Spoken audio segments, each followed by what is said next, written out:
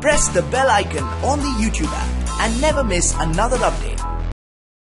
Hello friends, thank you for the amazing response. Some of you want me to make a video on Firebase notification click to open any link in the browser. So here it is. First, you need to set up the code in the Android Studio, which you will get from the Google GitHub account, and then see the full video. You will know what you have to do and how you can open any link in browser by clicking the Firebase notification or any notification.